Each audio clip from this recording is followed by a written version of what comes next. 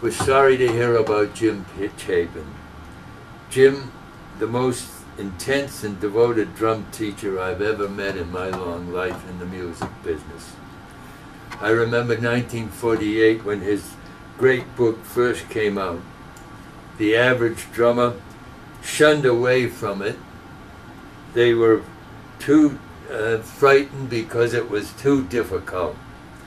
Within a few years, they all became devoted to it, wedded to it, and it was to their great profit because his book made such a tremendous change in technique worldwide.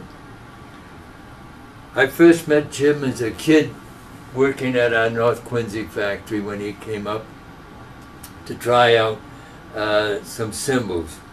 This was back in 1940 or 1941. He struck me as one of the most intensive type people.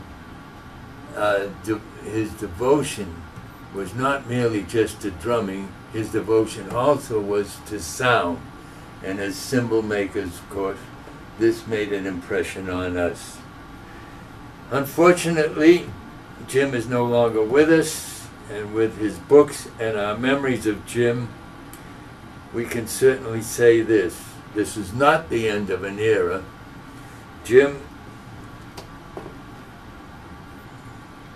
there's no question about it, with his books and his reputation and his students before him, will live on and on forever.